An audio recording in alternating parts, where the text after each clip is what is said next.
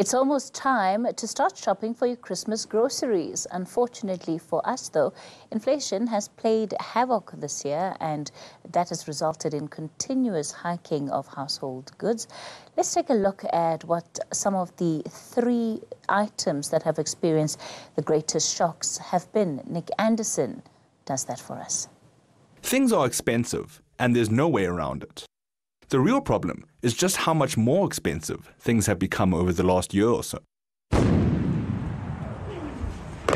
While the Ukraine-Russia war has seen prices of certain items and fuel spike around the world, the faltering SA economy has left South Africans feeling even more pain in their pockets.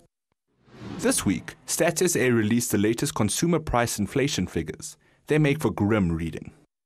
Over the course of the last year, air travel prices have increased by a whopping 36%. In terms of overall increases, diesel leads the way.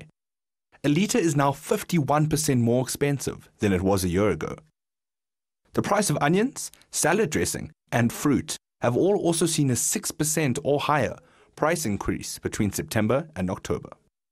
And if you're hoping to feed your sweet tooth this festive season, there's more bad news.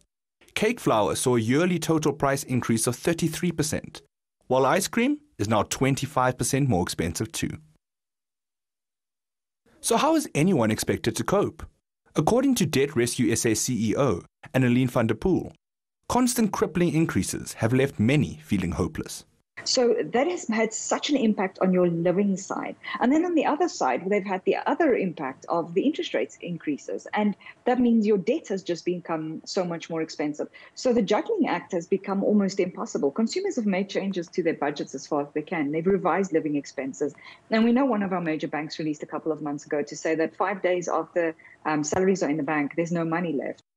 The Reserve Bank also brought bad news this past week. A 75 basis point hike in the repo rate means South Africans won't just be paying more on flour and salad dressing.